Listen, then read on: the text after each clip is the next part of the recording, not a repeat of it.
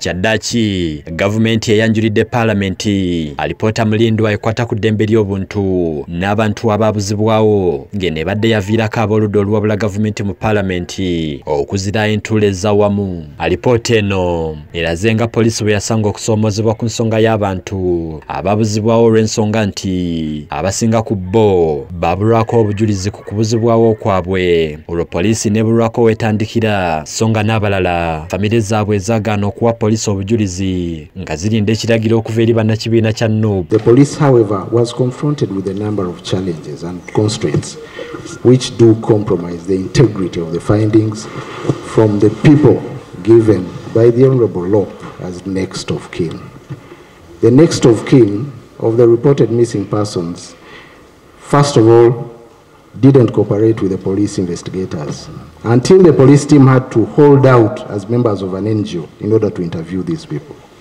For example, Nawakoza Florence, the next of kin of Wangolo Dennis, alias Shafiq, declined to meet the investigators, stating that she had not got instructions from NUP to meet any person. Era Alipota ennyonnyodde nti ku nsonga y'abantu ba bulijjo abawozesebwa mu kkooti z'amagye baba balina emisango egy'amaanyi egyetaagibwa okuwozesebwa mu kkooti zino ez'amagye. The General Court Marshal's jurisdiction, which is being challenged in NUP's statement, is a lawful court and has jurisdiction over the trial of civilians, where such civilians are charged with offences of the nature that brings them under the ambit of the jurisdiction of this court.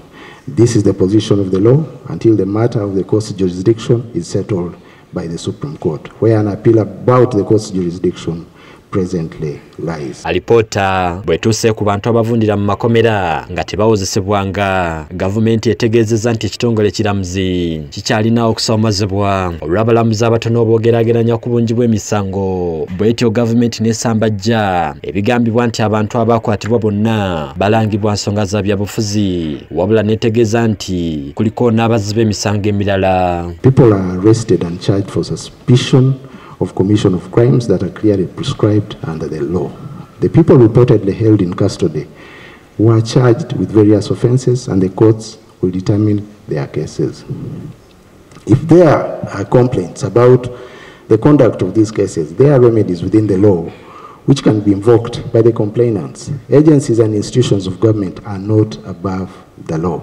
Wabula ab'oludda olwabula Gavumenti nga bakulembeddwamu abatwala Oweekitiibwa Mathias Mpuuga Nsamba bakubye ebituli mu Alipota eno ne bategeeza nti bakujekkaanya era ng'olunaku olw'enkya si baakutuula mu lutuula lwa Paalamenti okutuusa olunaku olw'okubiri ssabbiiti ejja lwe banajja n'Alipota yaabwe eyanukula ku nsonga zino. Ekirungi ekivuddeyo tibazzeemu kulimba nsi nti abantu betwogerako tebaliiyo. Bali mu kwegaana na kubuzaabuza. Njala kwebaza ttiimu yange olw'obumu n'okubasaba mwenna obutakkiriza abantu bonna bateekawo mbeera etwawulamu, kubanga ffe eddoboozi ly'Abannayuganda abatalina aboogerera.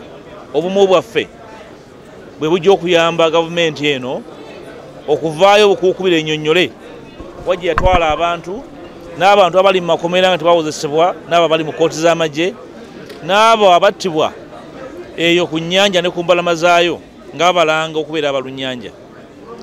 Tujja kudda ku lwokubiri, tujja kutegeeza eggwanga ekiddako nga tuzze okuwa okulambulula kiripooti kino ekyekimpatiira n'okikubamu ebituli. Ababaka abalala baliko bye batutegeezezza. Bannaba batukkiriza tugenda kubaggyirayo obutambi bw'abantu bano nga bakwatibwa, tugenda kubaggyirayo obutambi bw'abantu bano awa gye baali babeera, famire z'abantu bano okubalaga obujulizi. Awo nno tujja kulaga ensi ani alimba kufa ababiri, kubanga kyeraze lwatu nti ripooti gye baleese olunaku olwaleero terina makulu,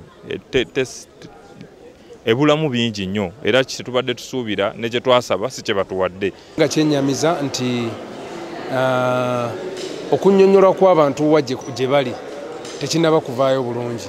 Tulowooza nti bwe tunaba tutandise debate ku lwokubiri nga tuleese rejoinder yaffe, tujja kubeerako ne kye tusobola okuggyamu eky'amaanyi tulabe kyekiddako, naye ebibuuzibwa ebingi tebinnaba kuddwamu, naye nga ensonga teri ndala wabula kunnyonnyola wa Bannayuganda gye bali. Nze ng'omu ku bannamateeka ate abadde bali closely nnyo mu kunoonyereza ku nsonga zino n'okuwolereza aba political prisoners, nange files nzirina, so tugenda kuzireeta zonna ku mmeeza tutuule wamu tudiscussinge nga team ya opposition tukole response eyawamu ku nsonga zino nga naffe tulina obujulizi kuba naffe files tuzirina.